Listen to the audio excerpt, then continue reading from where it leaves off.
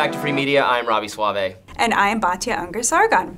Moving right along, the White House press corps is losing patience with Press Secretary Karine Jean-Pierre. Frustrated reporters demanded answers to basic questions about Biden's interactions with neurologists. Let's watch Jean-Pierre's response. We cannot share names of specialists broadly, from a dermatologist to a neurologist.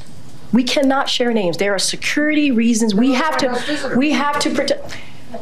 I understand that. I hear you. Right there for anyone to see. Ed, I hear you. I cannot from here confirm any of that because we have to keep their privacy. I think they would appreciate that too. We have to give them. Question at the doctor. We have to keep their privacy. It is public information. I hear you. And you're going to allow this to fester longer, Karine, unless the White House answers the question. Hold on a second. There's no reason to go back and forth with me in this aggressive way. Miffed around here about how information's been shared with the press corps around here. What are you missed about? What are you missed about? Everything he just asked about. Well, what do you think about that, Batya?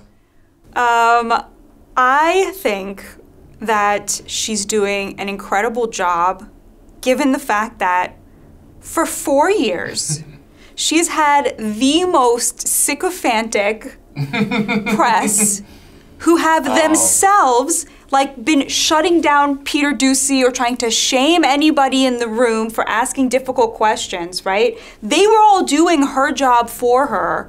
It was the most easy job, and suddenly, on a dime, she's facing the press that used to face the Trump press secretary, right?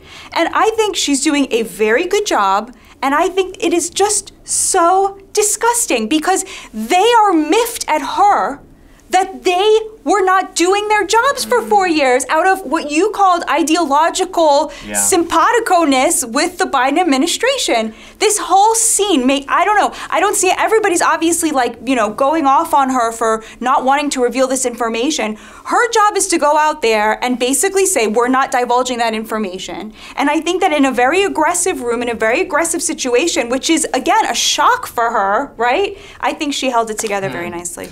I think it's always weird to judge the performance of the press secretary, whose job essentially is to mislead the press. And what is it, if I say, oh yeah, they're doing a really good job, that's actually like an indictment sort of their level of integrity and honesty. I don't think she's as effective in that role as Jen Psaki was. Maybe that's just like personal preference or something in their style. You're right that she hasn't faced very much hostility on this question until now. Now she's getting, what the Trump people got all along. She's in a impossible situation of trying to, she can't pretend the decline is not happening because we all saw it. Now, I don't know what specific, you're right, if I was a doctor called in to visit with Biden under a kind of patient doctor confidentiality thing, and then the White House press secretary gave, I don't know, the Daily Beast my email address or my contact information, I'd probably be pretty upset about it. So I don't think that she should be sharing the private information of the doctors, but we should get broader questions about what these kinds of meetings entail. We should get answers about what these kinds of meetings entailed. I saw it reported as well from, I believe, the New York Post and the New York Times that a Parkinson's specialist had had been on the White House visitor logs 8 times since last summer through spring. That's incredible that we don't know more about that. And maybe to your point, it's not that we should be so angry at the press secretary or the White House for keeping that from us, although I think I am still angry about that.